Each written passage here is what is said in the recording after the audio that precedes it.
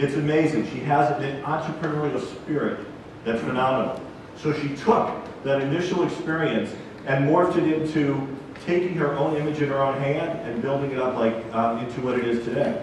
In 1989, she started Elle Macpherson, which was a financial organization which then held her patents and intangibles and financing. And in 1990, she launched Elle Macpherson Intimates, which turned into a best-selling brand across Australia, the UK, and everywhere else. And then she didn't stop there. She expanded into other types of clothing and beauty aids, and finally into wellness. And in 2014, she co-founded WelleCo and released its flagship product, the Super Elixir, a wellness supplement, which is sold at retailers all across the world. She has incredible entrepreneurial skills, and she is really personable. I know you're going to love her as much as I do. In the 45 minutes I got to meet her, let me introduce Elle Macpherson.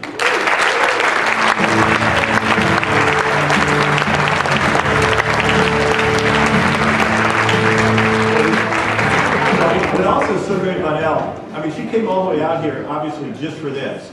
And she's as prepared as anyone I've ever seen get prepared for this. So she really wants to have a dialogue with you, and I'm excited about that. Look at all the cameras going up. That's for me, that's funny.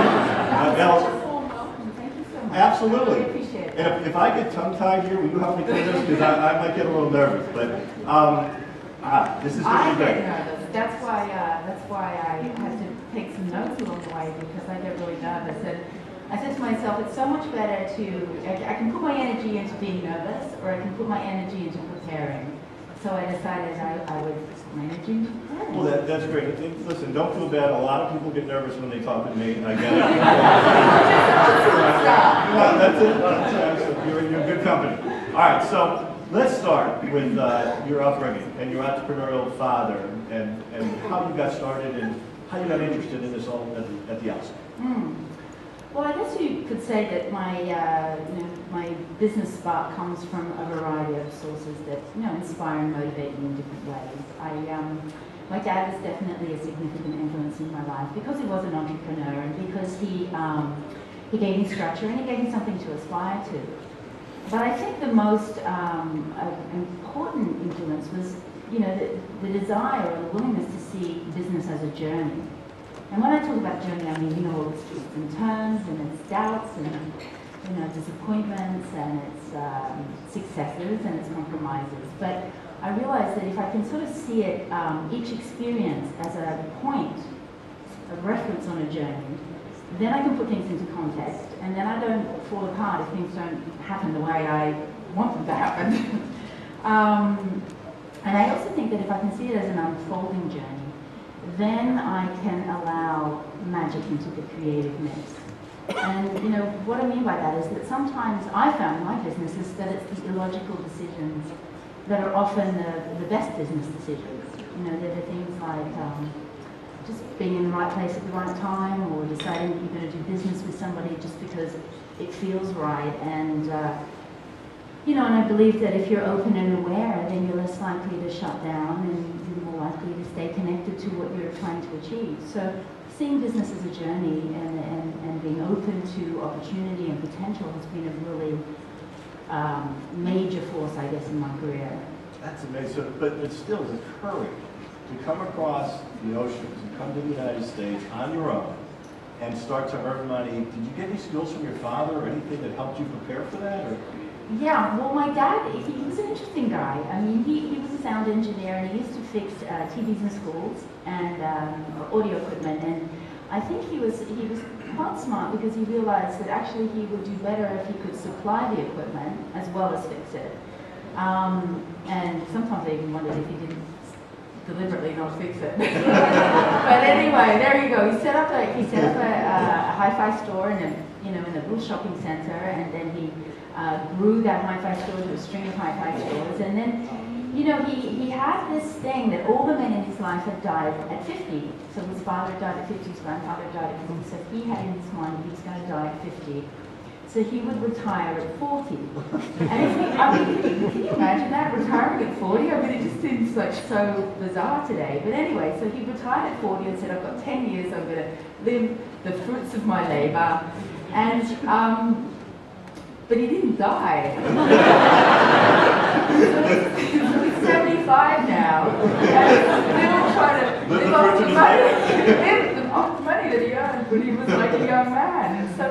you know, he had to sort of adapt and you know, he survived and he thrived. And, you know, like my dad, I think being adaptable or being willing to adapt is very important. And also, you know, just being aware of the situation so that you can capitalize on the flow of change. That's a great story. And let me stick with family for a minute, Elle, because I was touched. I mean, we were talking backstage about your sons.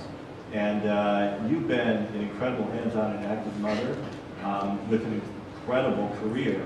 Not easy to do. Share a little bit about your sons and how you manage and how that works through, how you're able to do that. Yeah, well, it is a careful balance.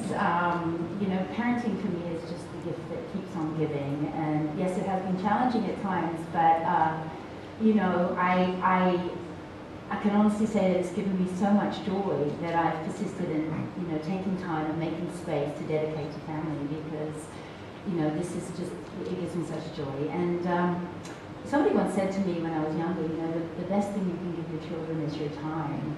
And that really resonated with me. And so, you know, that's what I decided to do. So, you know, we work together as a family, and we have our family calendar, and we put all the key events in it, and, you know, Christmas and birthdays, graduations, sporting events, dates. Having 2 boys, that's high on the list.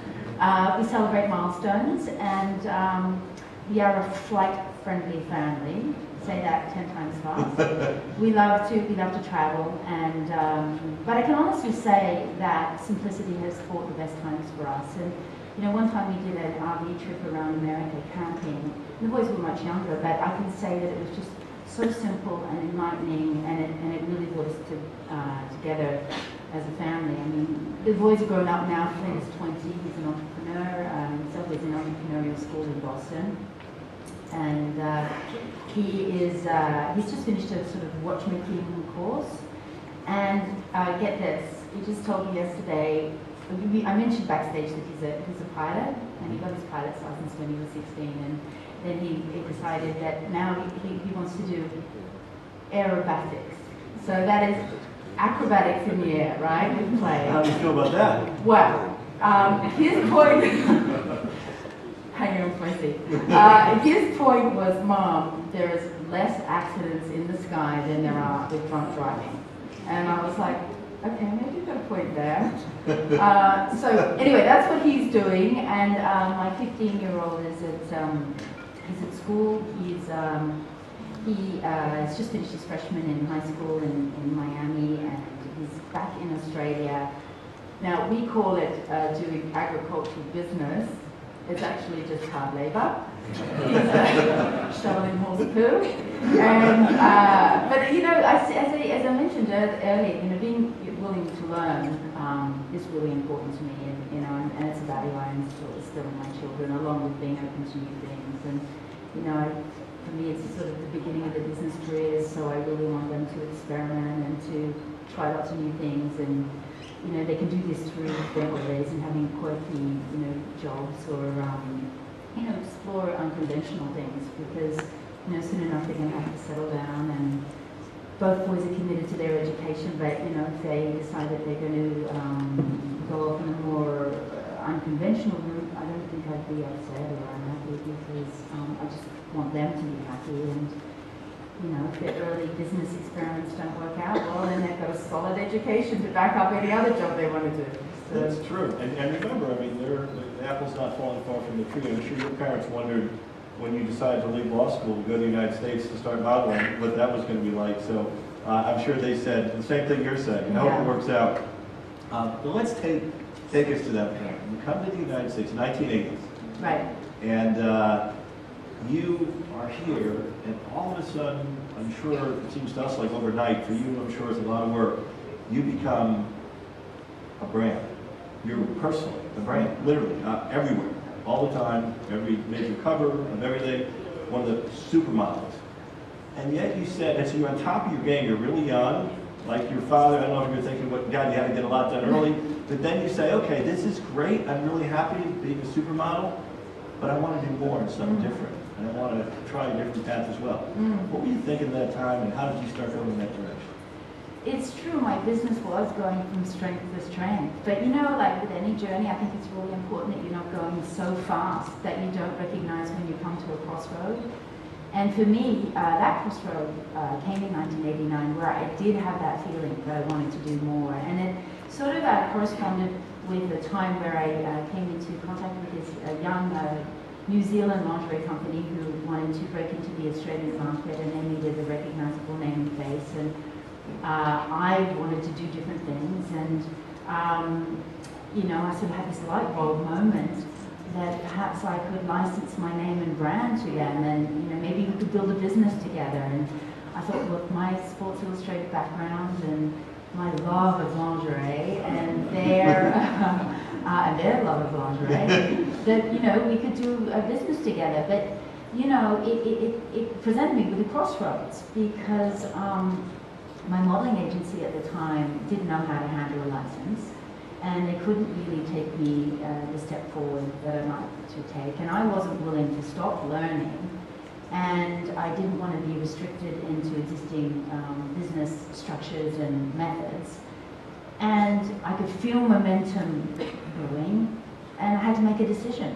And so I thought to myself, I can either like drive straight through this crossroads and, you know, continue doing the same thing, maybe a little bit differently with my agency, but basically do the same thing, or I could stop and maybe look left and right and turn down a new road that had no signposts to follow. So I paused, and I sensed, you know, got a sense of my options, and you know, figured out what I was drawn to, and I decided to go down a different road that I knew nothing about, but I just felt was right for me. And then I set up Elle Macpherson, which then went on to license, look after the license that I was presented with, and you know, help me really grow my dreams in the industry. And yeah, it meant leaving the security of the modeling agency, but it gave me, I was able to then take command of my business at a very important time in my life, and I was able to sort of invest into my image and its business potential. And I trusted my heart. You know, I followed an uncertain opportunity, because I really had no idea what I was doing along this way. But I just felt illogically drawn to it. And I'm a great believer that you need to speculate to accumulate, and that's what I did. And I just, from that moment, it was just like I had my foot on the fast pedal of a, you know, when it's stuck in the accelerator. And you know, I think you reach a point in your career where it's no longer just a progression, but it's an evolution, and that's, you know, that's where I was. But it was super scary, and I felt really out of control. But you know, that's all part of the illogical brilliance that makes magic happen. It's you know, it's like turning the impossible into the possible, and yeah, it was a pretty incredible time. Undoubtedly, and it's what's really amazing now is obviously you understood yourself and what drove you. You don't have a business degree. You never finished your law degree. No. And now you're managing your brand, which is your most important asset. It must have been a little intimidating. Or did you have anyone you relied on or worked with and helped you out through that? Well, I think, you know, I mean, now with WelleCo, I've been working very closely with my CEO, and, you know, we have a fantastic business partnership together. And, you know, with any business partnership, I think you have strengths and weaknesses, and I think a successful business partnership really depends on you recognizing, respecting, and enabling each other's strengths for the good of the business, and, you know, working together diligently and caringly to develop your own sort of individual roles and responsibilities, and while you're still supporting them. So it's quite a big role, and Andrea has been a huge mentor for me. And I believe if people shine, the business shines. And in my case, Andrea, who has really helped WelleCo as a brand, you know, she's been a fantastic CEO. Strong, she's practical, she's resourceful, she gets things done. She comes from a beauty background, as we, you know, as you may or may not know, with Invisible Zinc, and she has a publishing background. And you know, I acknowledge her. You know, I help her stand true to her convictions, and I sort of acknowledge her, you know, capacity for team leadership, and then she's helped me with to understand my strengths. I'm sure you've helped her a lot too, so that's what a good partnership is about. Yeah. So with Peggy Johnson, I know you said this morning as well, we talked about inflections in her life, how she went from engineering to business, to Qualcomm to Microsoft. You now have gone through a couple inflections. You started off modeling, then you get into clothing and starting your own company, then you get to WelleCo, and now it's really successful, WelleCo as a company. And what were your initial insights, and tell us a little bit about WelleCo and what you're doing. Yeah, well, for my part, I mean, things have to really resonate with me to capture my attention. And, I was really captivated by the idea of merging wellness and beauty. And I had seen a very clear delineation when I was younger that, youth and beauty went together. But as I matured, I really noticed that wellness and beauty went together. And this was really evident for me when I turned 50. And because I can tell you why, because I was not looking very well and I was not feeling very well. And so I went to see a nutritionist, and I said to her, something's wrong, it's not working. And she put me on a plant-based diet, and then she sort of said, take this multivitamin, mineral, alkalizing greens, probiotic, prebiotic green powder, and get back to me. And so we tweaked the recipe together, the nutritionist and I, and sort of made it tailor-made for me. And then I was working with Andrea, and she said and I've been taking it quite consistently, like 2 or 3 months, and she'd said to me, you're looking amazing, and you're so full of energy. Yeah. And I said, I feel amazing. And she said, and I said, I really love to share this with other women. She said, let's start a business. And I think that's a perfect example of how we kind of came together, because I had a problem, I found a solution, and I had a vision. But she had the CEO groundedness, and she pulled it together, and that's how, WelleCo was born. And I think, WelleCo's success really comes from us, from us delivering on our promise, which is, it's quality and effective. I think other people are seeing the same things when we take the product. And, we spend a lot of time sourcing the best raw materials and, to make the best products, and we use the best methods to make those products. And so, our customers are discerning. So I think integrity has really been the key to the success of WelleCo. Is that so? Integrity, key to the success of WelleCo. What seems to be the success of your whole life has been, managing your brand from all these different endeavors and carrying it forward. Integrity is a big part of brand. What do you think about when you think of brand? How do you make decisions what you want to do in light of your brand? That's a good question, actually. I mean, my brand values are always evolving, and I'm always refining them, and they're really grounded in my experience and my own personal truth and my personality, and they're really part of me. And the things that are important to me are, and I say this to my children, it's very important to love your business, or to love what you do, because if you love what you do and you do what you love, then you never work another day in your life. And I think, as I mentioned earlier, business is a journey, and if you can see it as a journey, then you're able to evolve and adapt to whatever circumstances or whatever opportunities come to you. I mentioned that quality is important, and for me, you can never go wrong with true quality, and what that shows is that you're passionate about what you do, and you care about the kind of products that you put on the market. And another one is simplicity. This is a big one for me, because I've really noticed that if you overcomplicate things, it costs money, and it's time, and it costs compromise, and simplicity has this incredible way of just standing out from the crowd. And if you can keep your product simple, then you have you can capture people's imagination, and you have a clear voice and a clear purpose and integrity. You can ask yourself, does this resonate with me? Will this resonate with my customer? And last but really not least, I think being open, openness, open heart, open mind, because you don't want to get stuck too much in logic and over planning, because then the magic dies.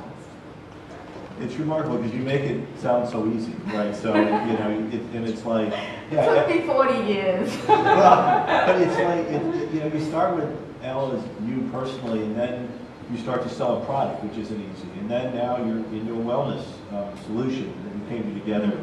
And that's a whole other way to expand. And now, when we've talked about this, I want you to share with the audience a little bit. That's the old way of doing things, and now you've got the internet and social media. So even though you figured out how to operate all these different things in the old world, you're still caught up like everybody else and trying to be disruptive. And so you started to think about social media and how you take that forward. Tell us a little bit about what you're thinking here.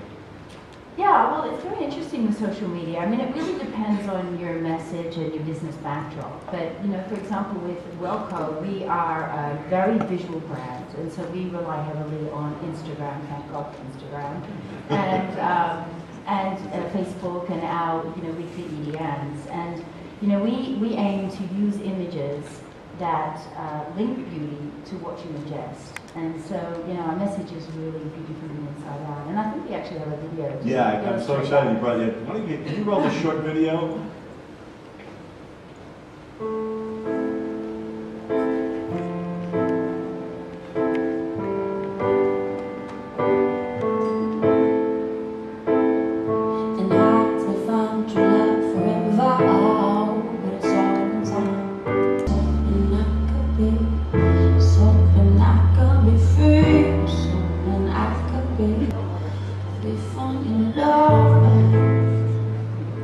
So I'm not sure what the word says, but I think it's a great video.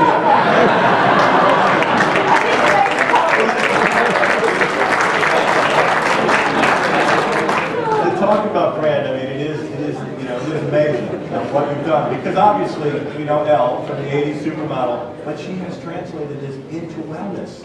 Think about it. It sounds simple. You look at that, it's easy. But now it's all about wellness, and beauty comes from wellness, as opposed to just being beautiful. And that's really an interesting transition. Well, in business, I think it's about being willing to adapt. And, you know, if you can adapt and cooperate with the current situation and business circumstances, and then if you're willing to adopt new ways of doing things, then, you know, that's really the key to success. But, you know, sometimes doing new ways of doing things is really difficult because it takes sort of flexibility and self-discipline and perseverance and but I think it's a vital attitude. And, you know, things have really changed, though, since when I was a model in the 80s. Because in the 80s, the greater the distance you had between you and your public, the more iconic you were, the more successful you were.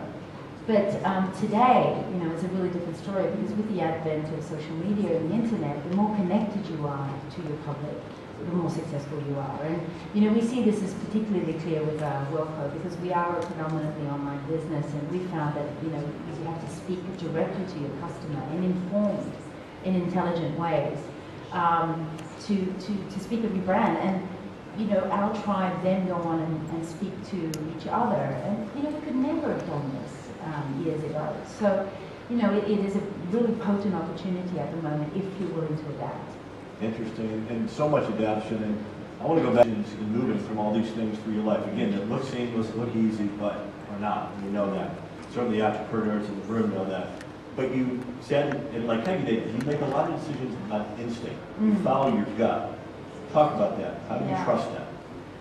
Well, I think in a sense, that innocence is at least as important, if not more important than common sense. And when I say innocence, I mean sort of like your heart or your gut. It's the same thing with a different label, and obviously your common sense is your head. But I also think that you know, motivation and inspiration are really important. And some people think they're interchangeable, but I don't, because I think, you know, motivation is really about movement. It's action orientated. It's, you know, when you get fired up to produce something that you really feel strongly about. And yet, inspiration is very different. It's, you know, it's that quiet place of being, and where you allow sort of a download of ideas. And, you know, I think just in this busy world, it's so important to connect with what's important to you, which really resonates with you personally. And I don't know, some people do it through meditation, I do, and some people do it through, you know, working out or listening to music or a walk on the beach. I think yoga is very important for me, but, you know, it's vital for inspiration to bloom, to have that still time. And I've been guided by both inspiration and motivation. They're key to business. So, you know, they give the business energy, it's important for longevity. I think that they sort of go hand in hand. It's almost like a prime motivation to inspiration. And somebody once said to me, and it was a fantastic piece of advice, it really changed the way I started doing things. It said to me, let your heart decide what to do, and let your head then figure out how to do it. And I really loved that. And there was a quote by Albert Einstein that said that, imagination is much more important than knowledge. And so these are sort of things that have guided me throughout my journey. Wow, that's very, very interesting. I wish I had a pen like that. But when you go by instinct and you go by imagination, it doesn't always work out in your head the way it's supposed to in your heart. And so there must be some challenge. Something must have happened along the way. Share something to let us know you're human. Something that you've also had some issues. There have been a lot of challenges along the way, and it really depends on sort of your, evolution and context. I think the biggest thing that has been, if I had to name, one challenge, I think it's when the outside world becomes so demanding, and I become so over-focused on what I'm supposed to be doing that I lose sight of myself. I lose my self-confidence. I don't even know who I am anymore. And that, finding stillness when you're trying to wear so many hats has been a really big challenge for me. And it's been an interesting time. Well, all right, so you have this great idea, you hit these challenges, you recognize whenever you make a decision there's risks involved, right. and you have to, with your head, then manage those risks. Mm-hmm. So how do you deal with the risks? How do you deal with those issues that come up that you didn't anticipate? Well, risk for me is, it's like my big motto is face it and embrace it. That's what I say to the boys all the time. Whatever comes up, just face it and embrace it. And, I see risk as an opportunity. I don't see it as a sort of necessary evil. And I really learned to embrace my own business journey and all the risks, and even the things that could be perceived as failures. And you mentioned it before, like tell me something. For me, I don't really see failures. I see failures as opportunities to learn, and they're actually vital to learning. Actually, I think the only real failure is refusing to learn. And for me, I don't really see risk as a two-sided coin with like success on one side and failure on the other. I mean, for me, it's much more unified. And sometimes the return on the risk is profit, and sometimes the return on the risk is wisdom, and sometimes, it's when it's really the best, is when it's a combination of both. And I have seen a lot of people turn failures into regrets, and then they spend their days thinking, wow, I wish I'd done it differently, instead of sort of saying, okay, and I've had to go through this myself, that's why I can talk about it. I've had to sort of look at things and go, okay, how can I learn from this? How can I understand it? And then move on from there. And, what I found is that the wisdom you walk away with is invaluable and often can only be learned through experience. That's good insights. And I would say, you listen to that, and obviously you must have had risks, and it's not evident to everybody, and you work through them. You spent a lot of time on your career, you talked about your family and how important they are to you, yet you still find time for being one of the most philanthropic people that's out there, with UNICEF, and what you do with all the different projects you work on. How do you choose what you want to do there? Talk about, you feel really important. You've been lucky in life and you want to give back, and talk about what that means to you. Yeah, it's about resonance, isn't it? And I spoke a little bit earlier about resonance in business, but I think it's the same thing for charity. Things have to really resonate deeply for me, and they have to be a good fit. And so I choose charities that that touch my heart in some way, or they resonate with my values. And I just recently I went to Texas and I spoke to this group of people. They're incredible. They've set up this initiative called I Am Waters, and it's an initiative that provides clean drinking water for homeless people in America. And their goal is to enrich people's lives through providing this clean drinking bottled water daily. And on the bottled water is words of inspiration. So, one bottle will have love on it, and the other one will have hope, and the other one will have dream on it. And I just thought that was such a simple and yet effective way to sort of inspire and hydrate and, help solve a problem at the same time. And then they moved on, and now they have this I Am Jobs program. And the I Am Jobs program is helping people to get into the working society. So then they have accommodation. So then they have clean drinking water, because they can't get clean drinking water. The way they get clean drinking water is through accommodation, because there's no fountains in the streets anymore. So it's sort of this circular thing, and they believe in a sort of a hand up instead of a hand out, and that is something that I really strongly believe in. So, you know, when you find the synergy with a charity or initiative, that's when I feel like I can, that's when I'm happiest. Well, it's I don't know how you find the time for all of it, but with that being said, you've hit some major pivots in your life, gone different directions, and I guess the good question is there another sprint in the last quarter mile here, and what's next for you? I don't know. Listen, I'll give anything a go. I'm one of those girls, very Aussie, give it a go, girl. But I don't know, you know, I have this thing that I sort of say, listen, what you think, what you feel, you make real. And so you've got to think about what you want and instead of what you don't want. And I also think it's really important that you invest in the now, and that I invest in the now.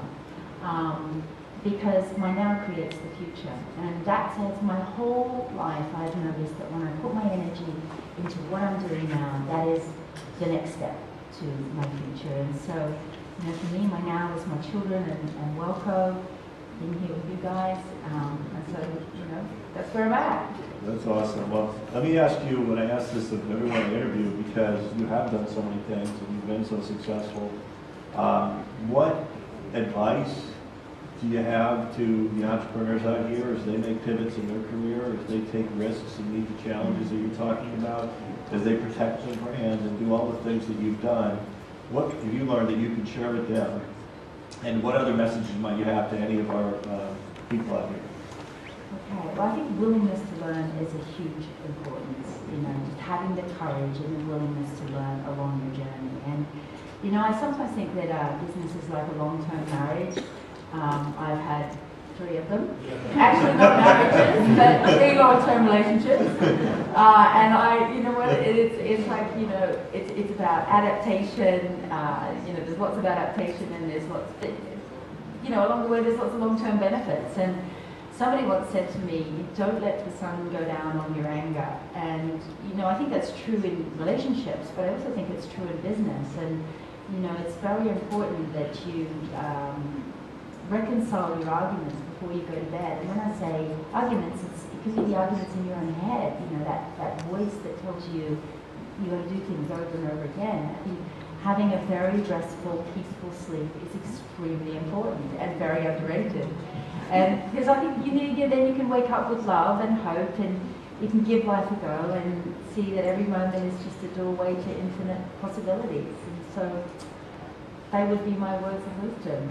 And I also want to say congratulations to Christian Beck, who is our Australian. Now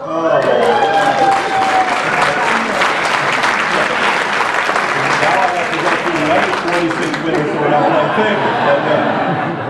We'll do that at cocktail hour, okay?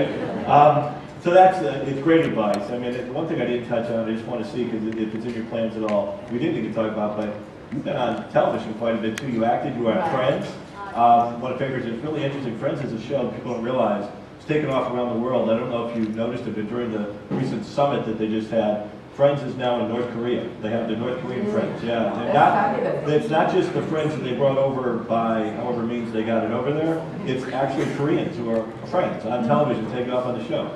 And yeah, it's wild. And anything in acting, or did you like that? Was it interesting? Are you doing further there? I loved working on Friends. I had a 7-episode arc, and it was such a fantastic experience. I mean, I've been really blessed. I've worked with some incredible actors. Anthony Hopkins, George Clooney. I kissed George Clooney. How about that?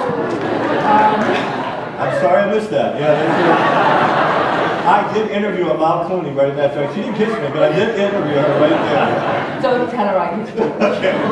So you can say with all of us. Yeah. So yeah, you did. But any chance you might want to do that again? No, I really have my hands full doing what I'm doing, and I have wonderful experiences acting and along the way. But today it's all about building a wellness brand and helping other women, you know, through the journey sort of that I've been through, which is a journey through wellness and confidence through wellness, and yeah, that's where my focus is. Well, that's awesome. There's one thing I do want you to just do before we do end up here is I asked you to, because all of us have seen pictures and images of you everywhere for so many years throughout our whole lives, and it's probably hard to, I know you said, I asked you if you saw the interview you did. You did an interview on CNBC this morning, and you said, no, I don't like to watch myself. I don't do it. A lot of people do like to watch you. That's a good thing. But what is your favorite image of yourself? I asked you to identify and try and bring it here. I don't, could we get it up there and talk about it? Somebody has put it up. Do we have the image? There it is.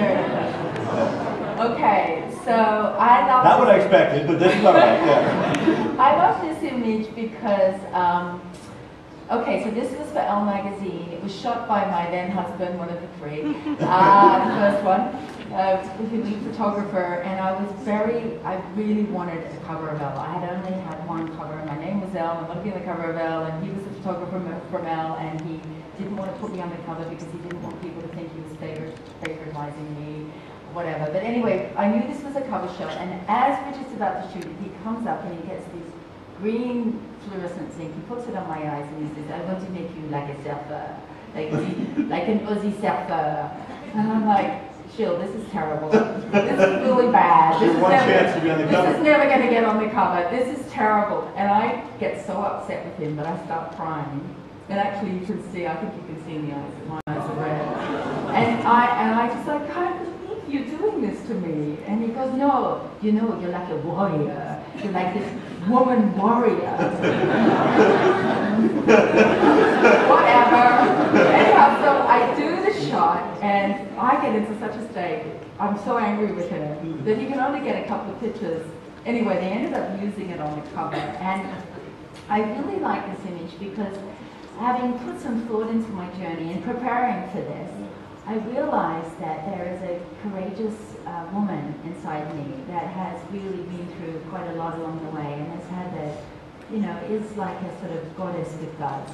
And has you know, had the willingness to learn and the willingness to take risks and the willingness to go on a journey and enjoy that journey along the way. And so I feel somehow that this image exemplifies it. I think it's great. It's great. It's one of the top 100 I've seen. Yeah, I think it's very So I've unfortunately been selfish in taking up all your time. But what's great about Elle, and I'm going to tell you, and hopefully you've seen it, first of all, it was so sweet. I mean, Elle said, I really respect entrepreneurs. I really want to do a great job. I want to be out here. I'm going to get prepared. And it's been a tremendous getting to know you and opening up to us, and we can't thank you enough for that. It is an inspirational story. While I have taken up the time, and so we won't do Q&A now, Elle is going to be with us. One of the few people who do come to us. She's going to be with us tonight and tomorrow night. And so I find you incredibly personable. I know everybody else will too. So you'll have opportunities to spend some time with her and get to know her and really understand who she is beyond the picture. So big hand of applause for Elle.